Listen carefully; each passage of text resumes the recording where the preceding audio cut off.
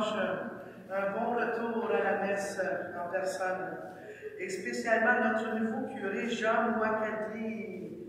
Toute la joie, nous sommes dans la joie en votre présence. En ce premier dimanche de la reprise de nos messes dominicales, nous sommes heureux de vous accueillir.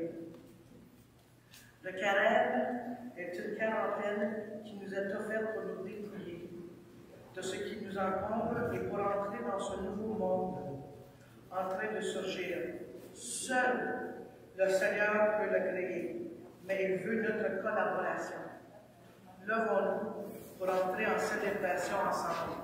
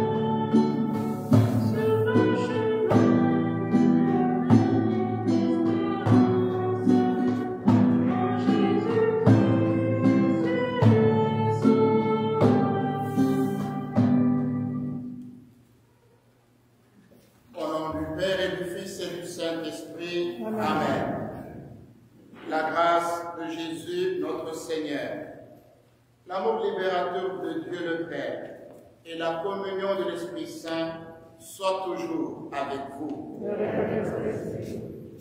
Mes frères et sœurs, au moment où nous prenons ensemble la route vers Pâques, nous entendons l'appel de Jésus. Convertissez-vous et croyez à l'Évangile. Le carême est un temps propice pour revenir au Seigneur de tout notre cœur.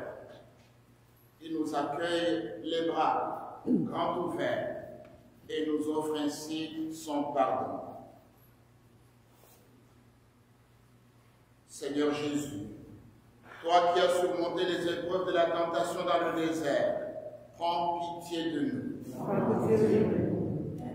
Ô Christ, toi qui as accompli l'alliance nouvelle par le don de ta vie, prends pitié de nous.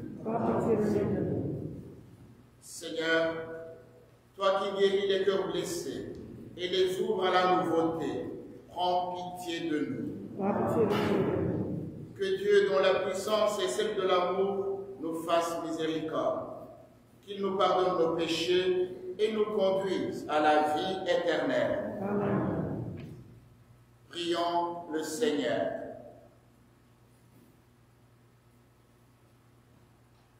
Accorde-nous, Dieu Tout-Puissant, tout au long de ce carême, de progresser dans la connaissance de Jésus-Christ et de nous ouvrir à sa lumière par une vie de plus en plus fidèle, lui qui règne avec toi et le Saint-Esprit, maintenant et pour les siècles et les siècles. Amen. Amen.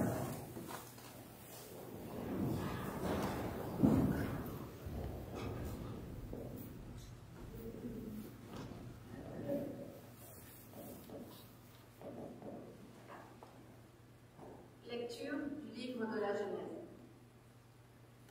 Dieu dit à Noé et à ses fils: Voici que moi, j'établis mon alliance avec vous, avec votre descendance après vous, et avec tous les êtres vivants qui sont avec vous, les oiseaux, le bétail, toutes les bêtes de la terre, tout ce qui est sorti de l'arche. Oui, j'établis mon alliance avec vous. Aucun être de chair ne sera plus détruit par les eaux du déluge. Il n'y aura plus de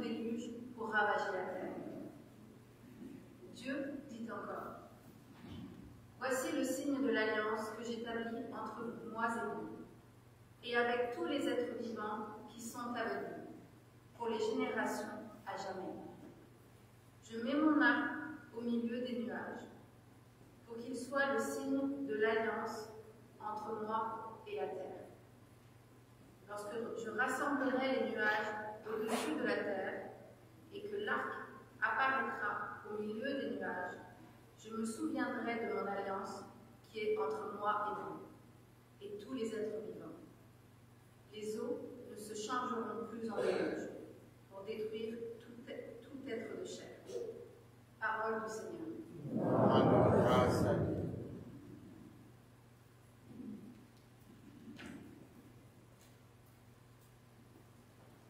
Tes chemins, Seigneur, sont amour et vérité pour qui garde ton alliance.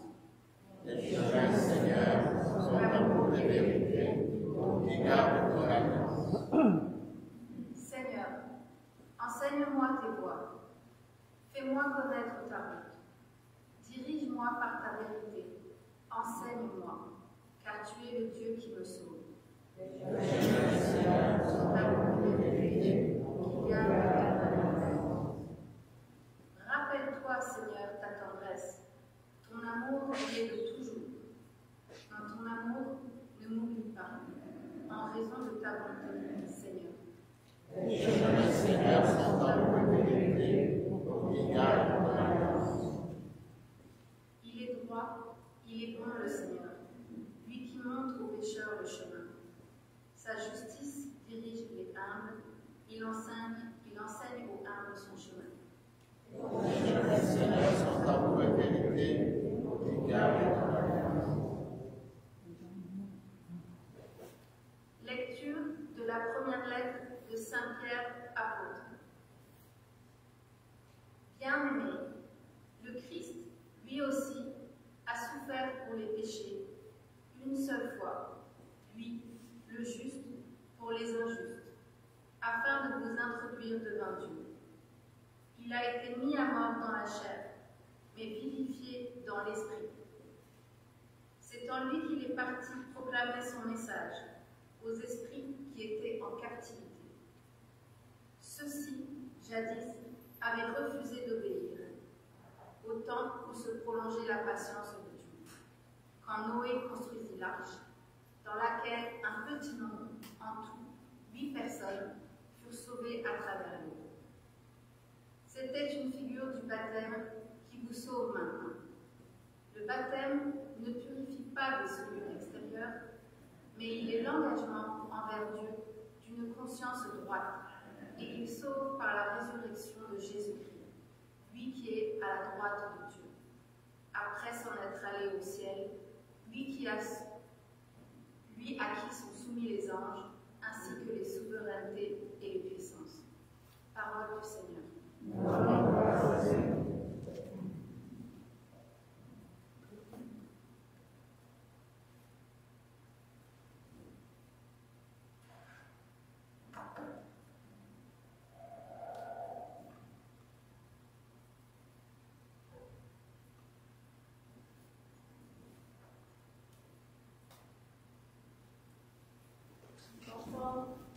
Alléluia, Alléluia.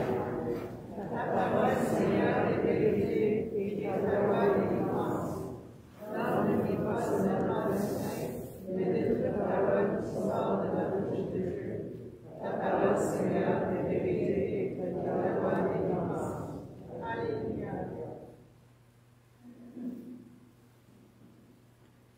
Le Seigneur soit avec vous. Et avec votre esprit. Évangile de Jésus-Christ selon saint Marc. Gloire à toi, Seigneur. En ce temps-là, Jésus venait d'être baptisé. Aussitôt, l'Esprit le pousse au désert.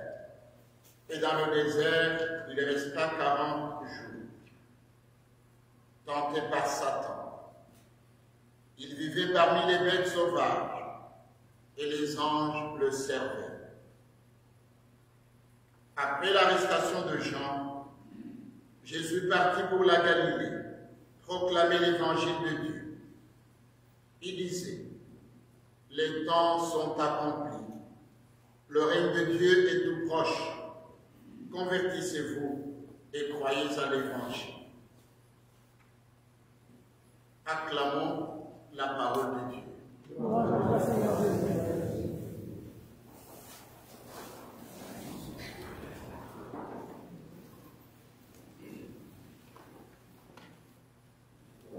Tout à l'heure, en récitant le psaume, j'ai été interpellé par cette prière du psalmiste. Seigneur, enseigne-moi tes voies. Fais-moi connaître ta route. Dirige-moi par ta vérité. Enseigne-moi, car tu es le Dieu qui me sauve. Une prière forte qui montre comment un être qui est ouvert à Dieu a toujours besoin de lui, en toutes circonstances. Et cela devient d'autant plus pertinent en ce premier dimanche du carême. Le temps du carême est toujours considéré de façon négative parce que on regarde le côté privation, le côté sacrifice, on regarde le côté peine, conversion, pénitence, et on oublie que le temps du carême, c'est un temps de renouveau, c'est un temps de retrouvailles avec le Seigneur. Voilà pourquoi le psalmiste dit, Seigneur, enseigne-moi, sois mon enseignant toi-même, guide-moi, aide-moi à voir la vérité et à vivre dans la vérité. Mais comment allons-nous concrètement arriver à cela? Il y a la parole de Dieu que nous venons d'entendre et qui nous aide à revenir à l'essentiel de la vie de tous les jours. En ce premier dimanche de carême de l'année B, nous lisons l'évangile de Marc.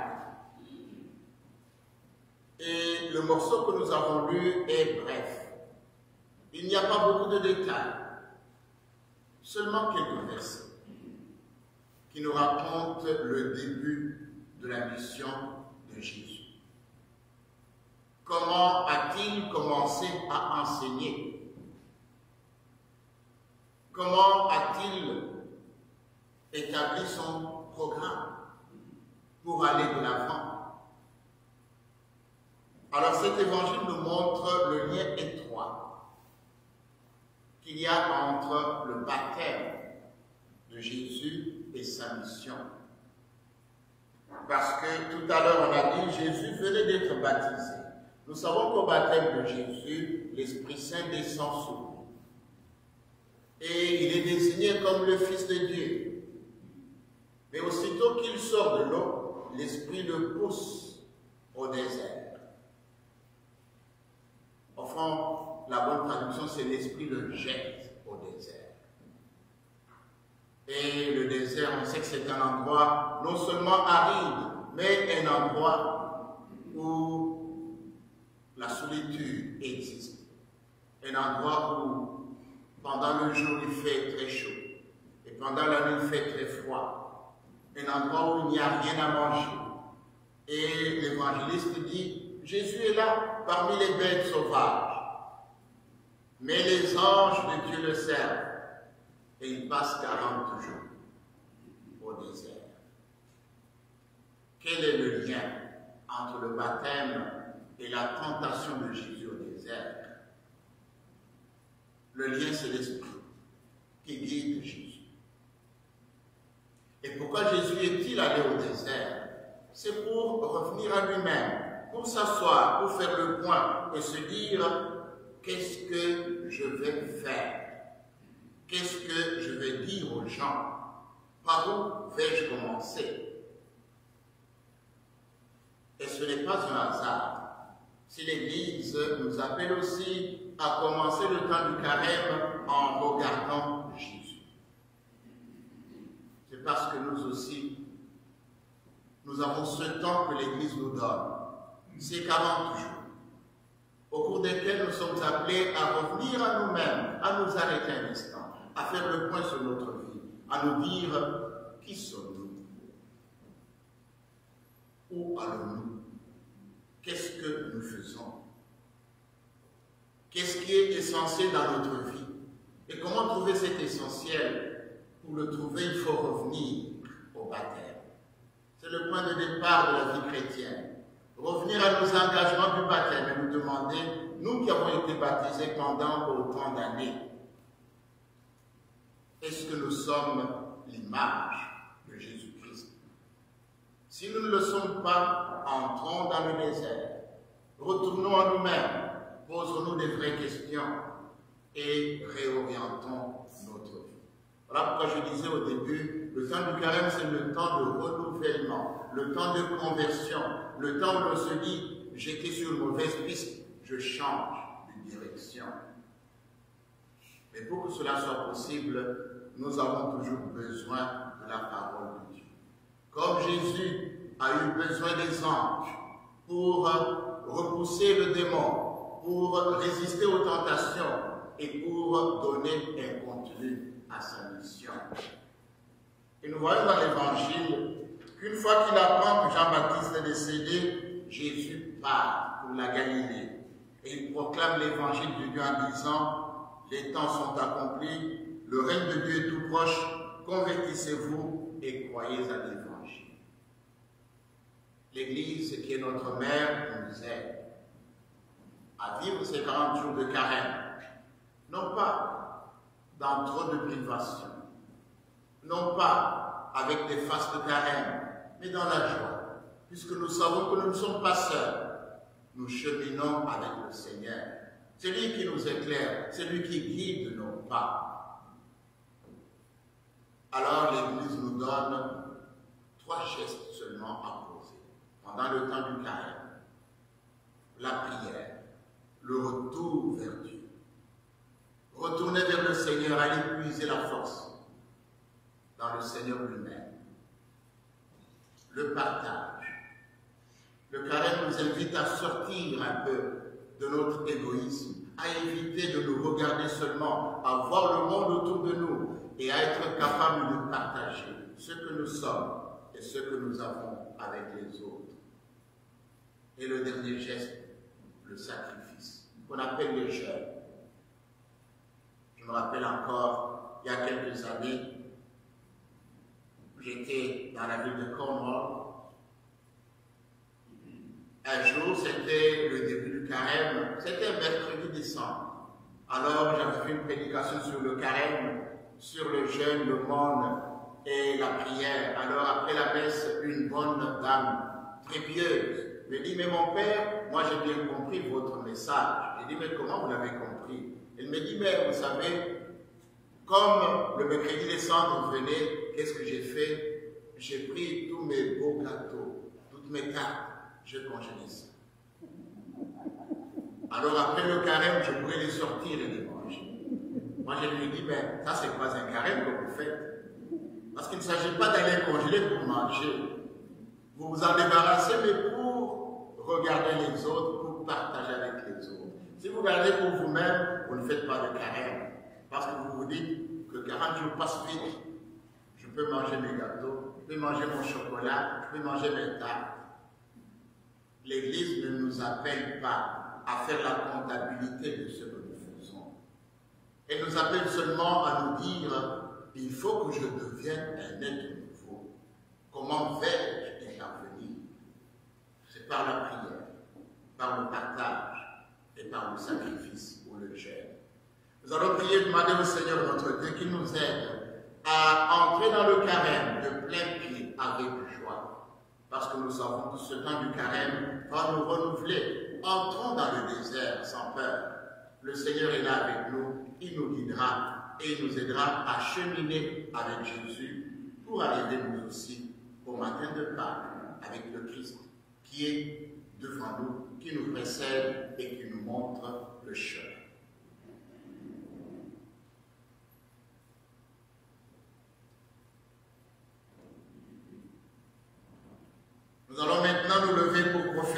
ensemble notre foi. Je crois en Dieu le Père Tout-Puissant, Créateur du ciel et de la terre, et en Jésus-Christ, son Fils unique, notre Seigneur, qui a été conçu du Saint-Esprit, est né de la Vierge Marie, a souffert sous Ponce Pilate, a été crucifié, est mort et a été enseveli, et descendu aux enfers. Le troisième jour est ressuscité des morts, est monté aux cieux, est assis à la droite de Dieu le Père Tout-Puissant, d'où il viendra juger les vivants et les morts. Je crois en l'Esprit Saint, à la Sainte Église catholique, à la communion des saints, à la rémission des péchés, à la résurrection de la chair, à la vie éternelle. Amen. Oui, j'établis mon alliance avec vous, dit Dieu à Noé et à sa famille. C'est à nous aujourd'hui que s'adresse cette parole. C'est pourquoi nous pouvons en toute confiance prier le Seigneur pour l'Église et pour le monde. Et après chaque intention de prière, nous répondrons ensemble: conduis-nous Seigneur aux sources de la vie. Conduis-nous Seigneur aux sources de la vie. Viens en aide, Seigneur, à l'Église, signe de ton alliance. Que ce temps de carême ravive son témoignage d'espérance. Nous t'en prions. Conduis-nous Seigneur aux sources de la vie. Accorde, Seigneur, ton soutien aux personnes qui souffrent. Que ta présence leur redonne courage et paix. Nous t'en prions. Conduis-nous Seigneur aux sources de la vie. Révèle ton visage, Seigneur, aux catéchumènes qui seront baptisés à Pâques. Qu'ils progressent dans leur connaissance de l'Évangile. Nous t'en prions. Conduis-nous Seigneur aux sources de la vie. Regarde avec tendresse, Seigneur, les jeunes du monde entier, que chacun et chacune trouve le chemin de l'avenir prometteur. Nous t'en prions. Conduis-nous Seigneur aux sources de la vie. Soutiens, Seigneur, nos communautés chrétiennes en quête de renouveau, qu'elles redécouvrent l'Évangile dans toute sa fraîcheur. Nous t'en prions. Conduis-nous Seigneur aux sources de la vie. En silence, présentons au Seigneur notre Dieu les intentions de prière que nous avons au plus profond de nos cœurs.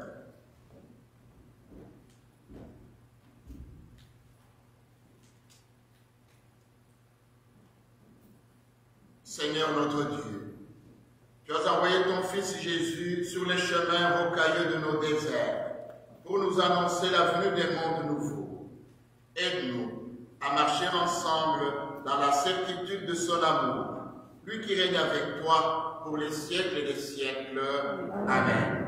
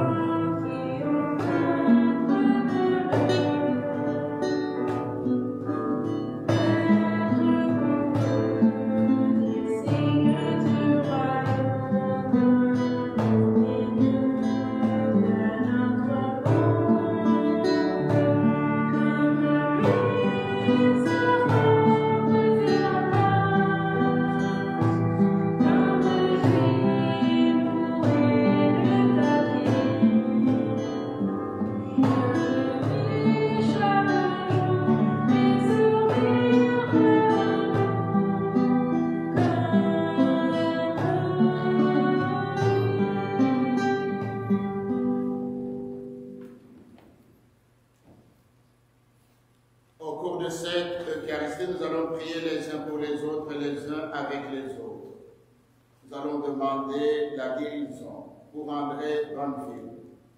Nous allons prier pour nos frères et nos sœurs qui nous ont déjà quittés. Denis Pagé, Jean-Pierre Patry, Bilogo, Bi et Tougou, Trinité. Prions ensemble au moment d'offrir le sacrifice de toute l'Église. Avec cette Eucharistie, Seigneur, nous commençons notre marche vers Pâques. Fais que nos cœurs correspondent vraiment à nos offrandes. Et nous te le demandons par Jésus le Christ, notre Seigneur. Amen. Le Seigneur soit avec vous. Élevons notre cœur.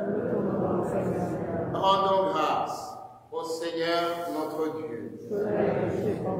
Vraiment, il est juste et bon de te rendre gloire, de t'offrir notre action de grâce, toujours et en tout lieu à toi, Père très saint, Dieu éternel et tout-puissant, par le Christ notre Seigneur. En jeûnant 40 jours au désert, il consacrait le temps du carême. Lorsqu'il déjouait les pièges du tentateur, il nous apprenait à résister au péché.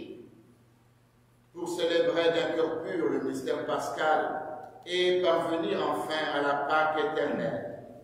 C'est pourquoi, avec tous les anges et tous les saints, nous chantons l'hymne de ta gloire et sans fin nous proclamons. Saint, Saint, Saint, le Seigneur Dieu de l'univers, le ciel et la terre sont à gloire. Hosanna au lieu des cieux. Béni soit celui qui vient au nom du Seigneur. Hosanna au lieu des cieux. Tu es vraiment saint, Dieu de l'univers, et toute la création proclame ta louange, car c'est toi qui donnes la vie. C'est toi qui sanctifies toutes choses, par ton Fils Jésus-Christ, notre Seigneur, avec la puissance de l'Esprit Saint. Et tu ne cesses de rassembler ton peuple, afin qu'il te présente, partout dans le monde, une offrande pure. C'est pourquoi nous voici rassemblés devant toi, et dans la communion de toute l'Église, en ce premier jour de la semaine, nous célébrons le jour où le Christ est ressuscité d'entre les morts. Par lui, que tu as élevé à ta droite, Dieu Tout-Puissant, nous te supplions de consacrer toi-même les offrandes que nous apportons. Sanctifie-les par ton esprit, pour qu'elles deviennent le corps et le sang de ton Fils, Jésus-Christ, notre Seigneur, qui nous a dit de célébrer ce mystère. La nuit même où il fut livré, il prit le pain. En te rendant grâce, il le bénit. Il le rompit et le donna à ses disciples en disant, « Prenez et mangez-en tous. Ceci est mon corps, livré pour vous. »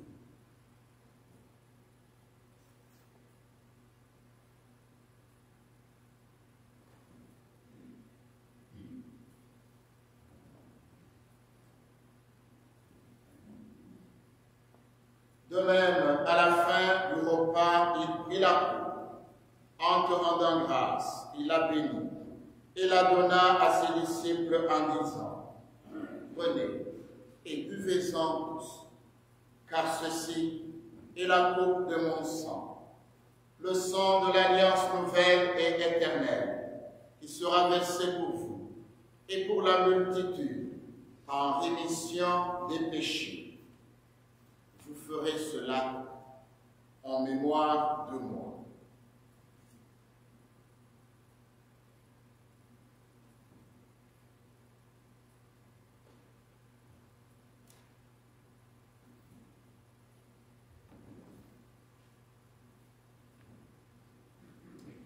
Il est grand le mystère de la foi.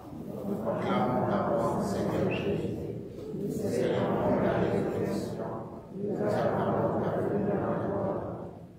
En faisant mémoire de ton Fils, de sa passion qui nous sauve, de sa glorieuse résurrection, et de son ascension dans le ciel. Alors que nous attendons son dernier avènement, nous présentons cette offrande vivante et sainte pour te rendre grâce. Regarde, Seigneur, le sacrifice de ton Église et daigne y reconnaître celui de ton Fils qui nous a rétablis dans ton alliance.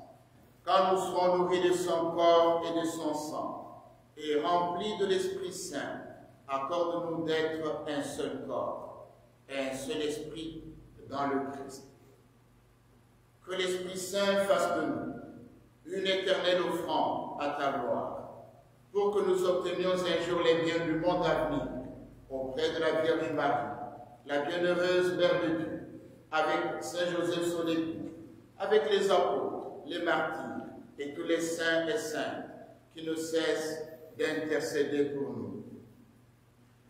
Et maintenant, nous te supplions, Seigneur, par le sacrifice qui nous réconcilie avec toi, étends au monde entier le salut et la paix. Affermis la foi et la charité de ton Église au long de son chemin sur la terre. Veille sur ton serviteur, le pape François, et notre évêque Marcel, l'ensemble des évêques, les prêtres, les diacres et tout le peuple des rachetés. Écoute les prières de ta famille assemblée devant toi et ramène à toi, Père très aimant, tous tes enfants dispersés. Pour Denis Pagy, Jean-Pierre Patrick, Bilogo Pi et Tourou Trinité, et tous nos frères et sœurs défunts, pour les hommes et les femmes qui ont quitté ce monde, et dont toi seul connais la droiture, nous te prions. Reçois-les, Seigneur, dans ton royaume, où nous espérons être comblés de ta gloire, tous ensemble et pour l'éternité, par le Christ notre Seigneur, par qui tu donnes au monde toute grâce et tout bien.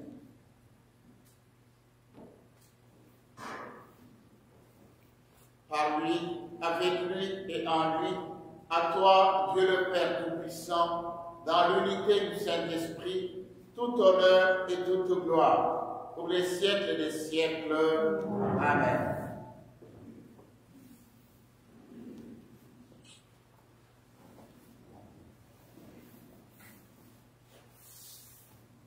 Unis dans le même esprit, nous pouvons dire avec confiance la prière que nous avons reçue du Sauveur.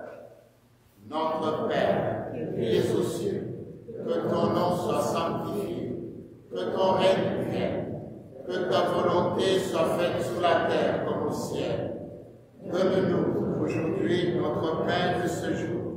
Pardonne-nous nos offenses, comme nous pardonnons aussi à ceux qui nous ont offensés. Et ne nous laisse pas entrer en tentation, mais délivre-nous du mal. Délivre-nous de tout mal, Seigneur, et donne la paix à notre temps. Par ta miséricorde, libère-nous du péché. Rassure-nous devant les épreuves, en cette vie où nous espérons le bonheur que tu promets et l'avènement de Jésus-Christ, notre Sauveur.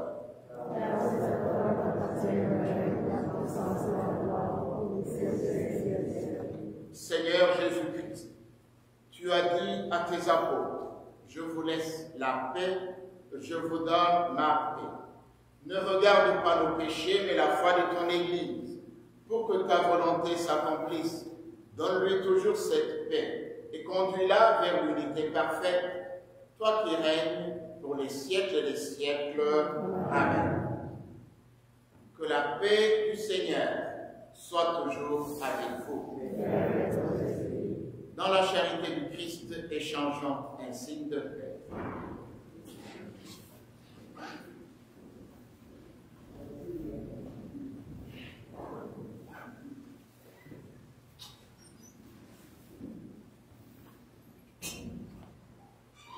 Agneau de Dieu, qui enlève le péché du monde, en pitié de nous. Agneau de Dieu qui enlève le péché du monde, en pitié de nous. Agneau de Dieu qui enlève le péché du monde, donne-nous la paix.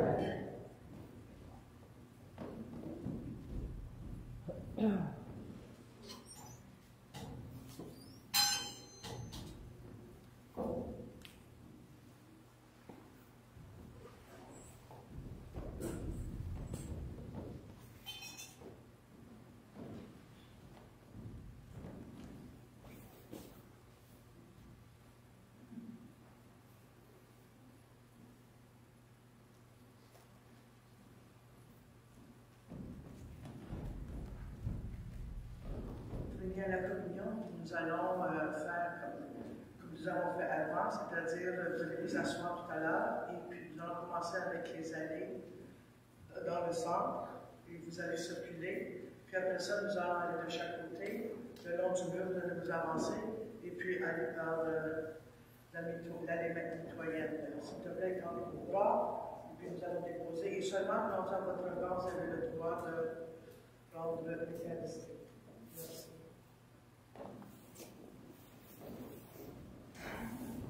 Heureux les invités au repas du Seigneur. Voici l'agneau de Dieu qui enlève le péché du monde. Seigneur, ne sois pas digne de recevoir, mais dis seulement la parole de Que le corps et le sang du Christ nous gardent pour la vie éternelle. Amen.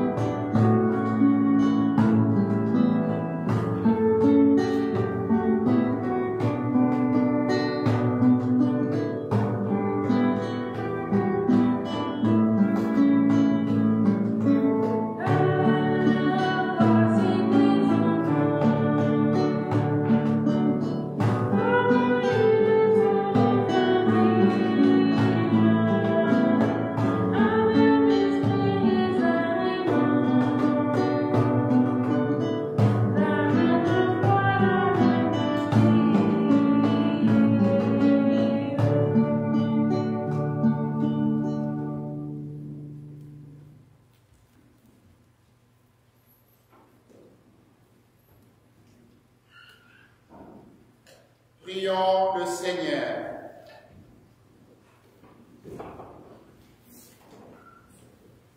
Le pain que nous avons reçu de toi, Seigneur, notre Dieu, a renouvelé nos cœurs. Il nourrit la foi, fait grandir l'espérance et donne la force d'aimer. Apprends-nous à toujours avoir faim du Christ, seul pain vivant et vrai, et à vivre de toute parole qui sort de ta bouche. Nous te le demandons, par Jésus le Christ, notre Seigneur. Amen. Avant la bénédiction finale, j'aimerais dire merci à toute l'équipe qui a organisé la messe de ce matin. Je pense à Richard Poméville, Nadège, Ginette Brooks, Juliette Carole, Juanita, Richard Isaac, Gabriela, Anne, David et l'équipe qui va s'occuper du nettoyage. Merci à tous ces bénévoles pour leur dévouement et leur engagement au service de notre paroisse.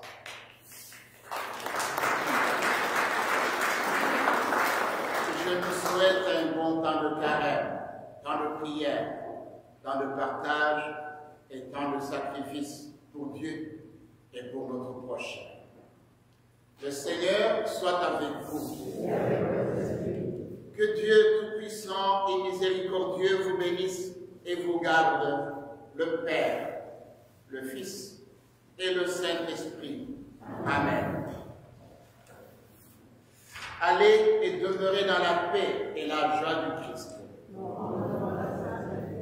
Très bien, justement, quelques annonces, pour avoir la patience avec moi.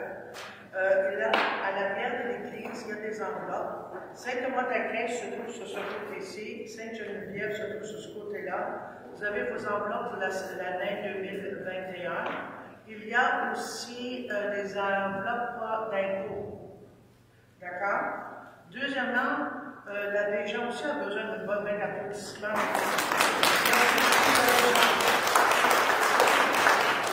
Vous savez que pour la sortie, il y a 3 portes de sortie, il y a aussi 3 boîtes, et vous laissez votre don monétaire. Très bien. Et n'oubliez pas de toujours essayer de garder la distanciation de 2 mètres.